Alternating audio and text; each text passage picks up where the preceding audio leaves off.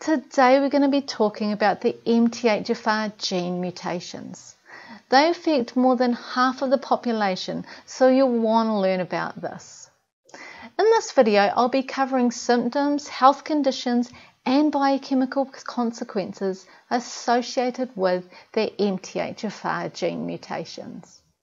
In a second video, I'll be discussing diet, lifestyle, supplements, and troubleshooting for the MTHFR gene, which I'll link up here when that becomes available.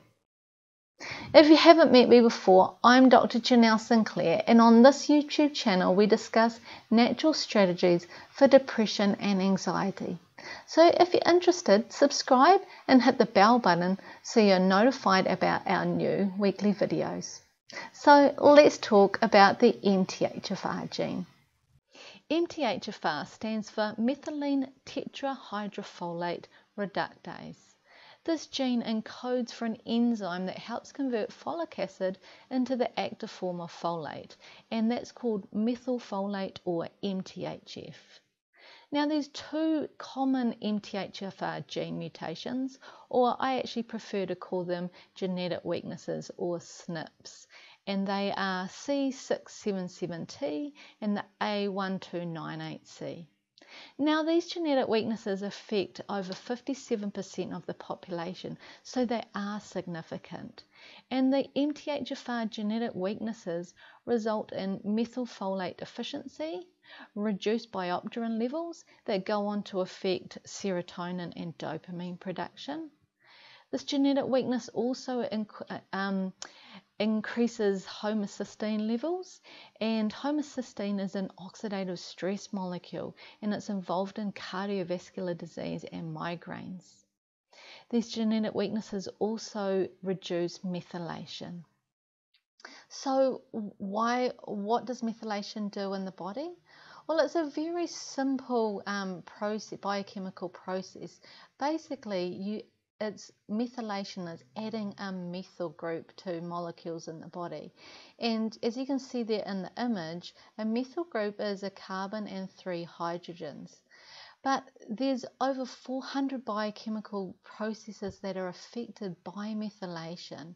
And so when we add a methyl group to something, it may help neurotransmitter synthesis.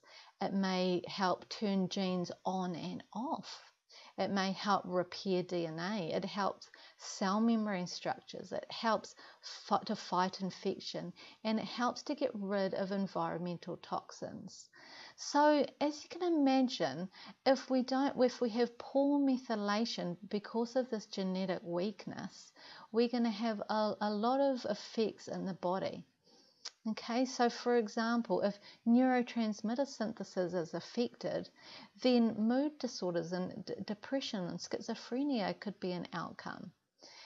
If turning genes on and off are affected, development of embryos can be affected, and infertility can be an outcome. If we've got poor DNA repair, cancer could be an outcome. Right. So some of the symptoms and health conditions associated with MTHFR gene mutations include mental health concerns, and that's depression, and especially treatment-resistant depression, early onset schizophrenia, autism, and bipolar disorder, infertility, miscarriage, preeclampsia, and PCOS. Cardiovascular disease, including coronary heart disease, stroke, migraine, blood clotting conditions, and lots of different types of cancers. Also, if you see down in the bottom corner, you'll see upper lip ties and tongue ties. I just wanted to visually show you those. They can be an indicator that that you may have a MTHFR gene mutation. So when we're talking about genetic weaknesses, I just want to get you to keep things in perspective. Mental health concerns and most other diseases are not caused by one faulty gene. They occur as a result of weaknesses in multiple genes coupled with psychological, social, nutritional, or environmental factors. So let's talk about the MTHFR C677T genetic SNP for a moment. There's 3 results that you could get for this SNP and on your genetic testing results. Firstly, it could be homozygous wild type, which means you have 2 copies of the normal or most beneficial SNP. And on a color coding traffic light system, that will be represented as green. Now, 43% of Caucasian Americans have this combination. Secondly, you could be heterozygous for the MTHFR C677T, and this means you have 1 copy of the normal or most beneficial SNP and 1 copy of the weak or least beneficial or mutant SNP. And this is color coded as an orange. Now, 45% of Caucasian Americans have this combination. Finally, the third one that you could have is be homozygous for MTHFR C677T. And this means you've got 2 copies of the weak, least beneficial or mutant SNP. And this is when some people might express it as they have the MTHFR gene mutation. That's not quite accurate because you need to express which SNP you're talking about, in this case the C677T. But in this color coding would be red, and 12% of Caucasian Americans have this combination, and this is significant. Means 1 in 10 people have 2 copies of the weak SNP. And what this comes down to biochemically is the genetic weakness means that the MTHFR enzyme isn't working properly. And if you're heterozygous for the genetic SNP, your enzyme activity will only be 67% of what it should be. That's a 33% reduction in activity. But if you're homozygous for this genetic weakness, your enzyme activity decreases down to only 25%. That's only a quarter of the activity that it should be. And remember, when it comes to methylation, methylation is involved in neurotransmitter synthesis, turning on and off genes, DNA repair, fighting infections.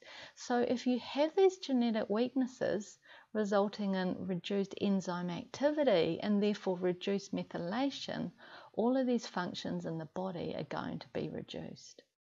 When it comes to the MTHFR A1298C genetic SNP, so you could be homozygous wild type, heterozygous, or homozygous for the genetic weakness. And you can see that information there. When it comes to enzyme activity for this genetic weakness, being heterozygous will mean that your MTHFR enzyme activity is 81%, so a 19% reduction in activity. And if you're homozygous for this one, your enzyme activity goes down to 61%, or with a 39% reduction. Okay, so I think the big question is, if you do have these genetic weaknesses, how do you compensate for them? And that's what I'm going to be talking about in the next video.